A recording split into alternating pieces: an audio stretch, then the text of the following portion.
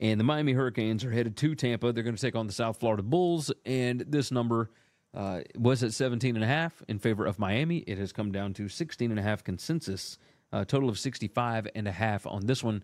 And the numbers love Miami here. Stats model has Miami minus 36.13.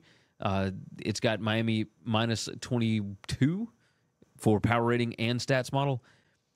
Byron Brown is having trouble with passing the football. Now, their current strength of schedule is number 3 in the country. Miami's is number 95. There's a massive difference there. But you look at havoc rate, Miami's defense is number 4 at creating it. They are number 8 in defending against passing explosives. They are number 4 in PPA per pass allowed. The South Florida offense is number 124 in PPA per pass. There were guys open for South Florida against Alabama, and Brown couldn't hit them.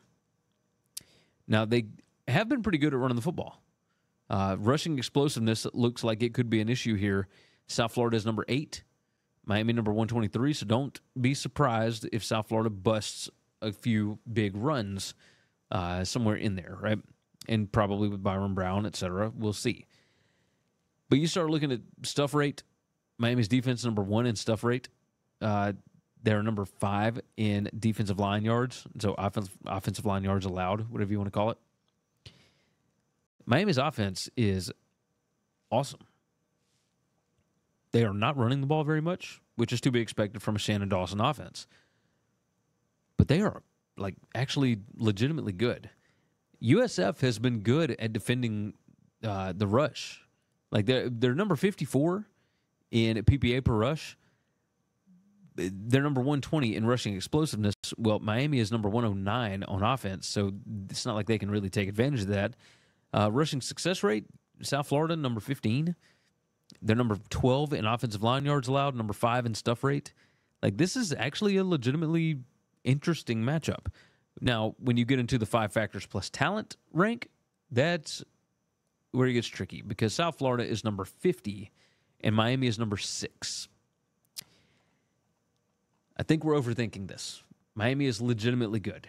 I think that after last year, Mario Cristobal just handed over the offense to Shannon Dawson, told him, you know what? You have it. I'm not messing around with this anymore. You can kneel the ball. You can do whatever you think is best. You've got a quarterback now. You have all these weapons, Restrepo, et cetera. I think Miami covers. Easy. Miami does play Virginia Tech next week, but and South Florida has to go to Tulane. So schedule spot doesn't exactly play for anybody here.